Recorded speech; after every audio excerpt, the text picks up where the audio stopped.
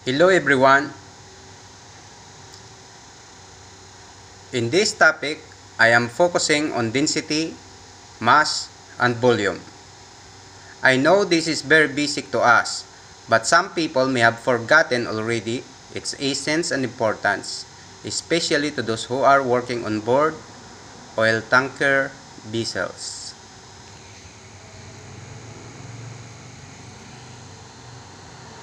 As you know, in oil tanker ships, the chief officer is in charge with cargo loading and discharge operation, and it is very usual for him or her to calculate the density, weight or mass, and the volume of liquid cargoes.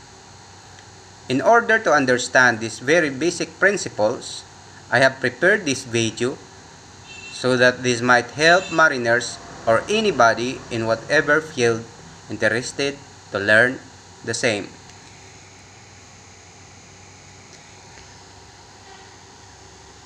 To start with, let us first know the meaning of density, mass, and volume.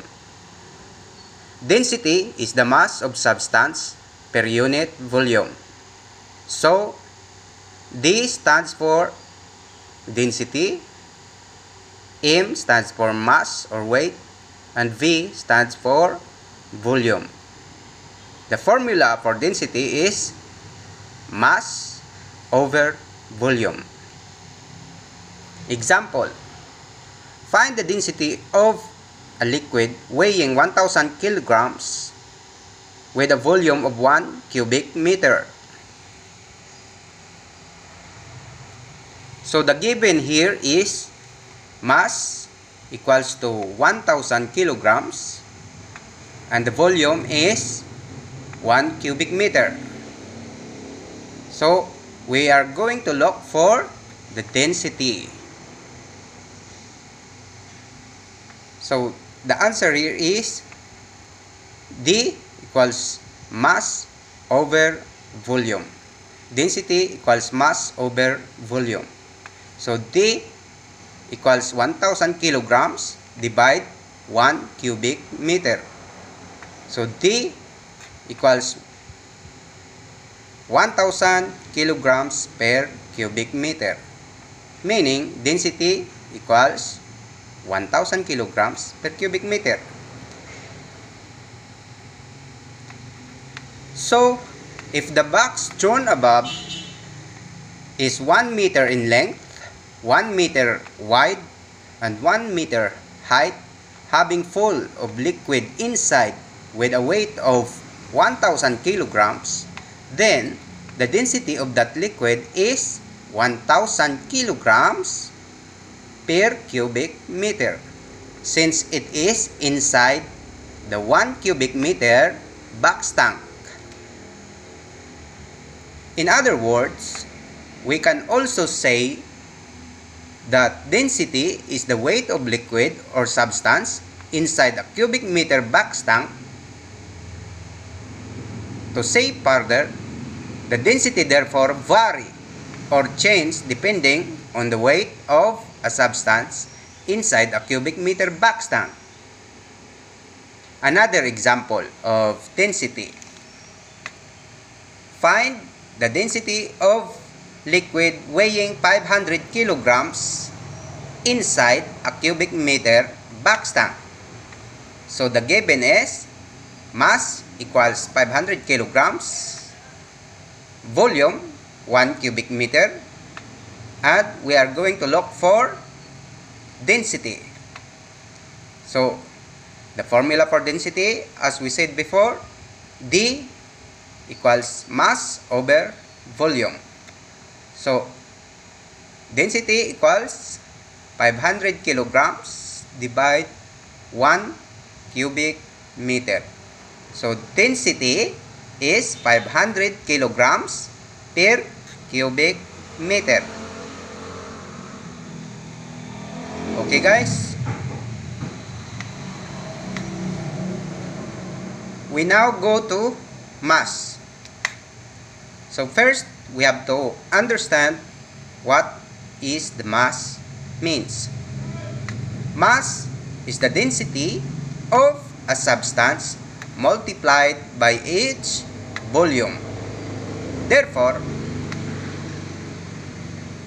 mass equals density times volume.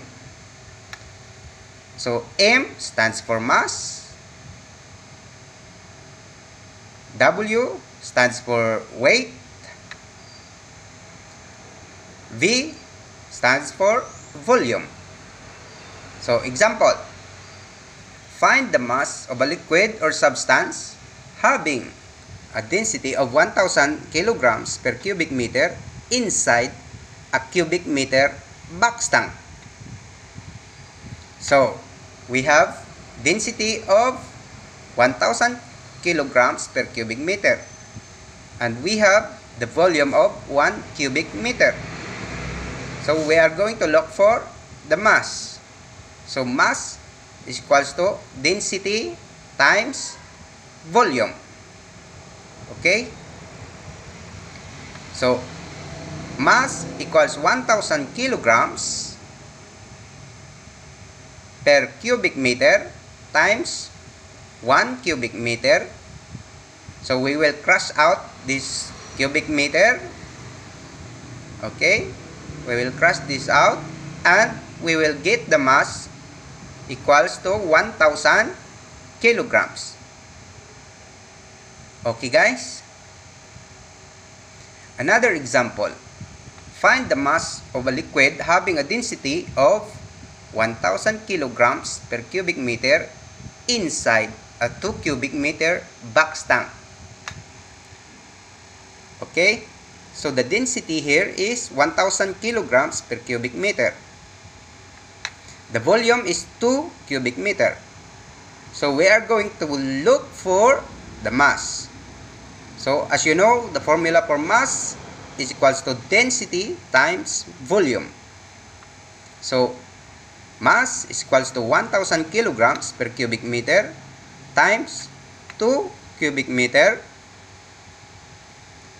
We will cross out the cubic meters and we will get the mass of 2,000 kilograms. Okay, guys? Therefore, we can say that mass is the density of a liquid or substance multiplied by its surrounding volume. Okay, guys?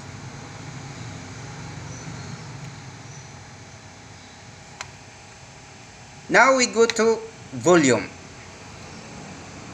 Volume is equals to mass over density. Volume is equal to mass over density. So, V is equals to mass divide density. Example, find the volume of liquid or substance having a mass of 1,000 kilograms and density of 1,000 kilograms per cubic meter. So, we have the mass of 1,000 kilograms and we have also the density of 1,000 kilograms per cubic meter. So, we are going to look for the volume. So, volume is equals to mass divide density. So, volume equals 1,000 kilograms divide 1,000 kilograms per cubic meter. We will cross out the kilograms and we will get the volume is equals to 1 cubic meter. So I hope, guys, I have clearly explained the basic principles of mass, density, and volume.